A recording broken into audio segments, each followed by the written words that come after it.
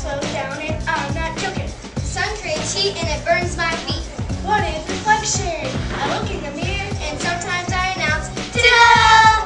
I can see myself because the light does bounce. Oh, I have a evil twin. Oh, that's just your reflection. Oof. When light waves bounce off an object, that is called reflection.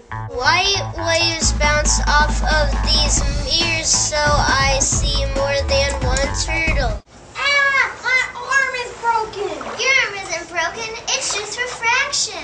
A change in speed causes light to bend. Light can bend as if it passes through different transparent or translucent materials. For example, light moves faster through air than through water. Don't touch that light. Light produces heat. Heat is a form of energy that creates high temperature.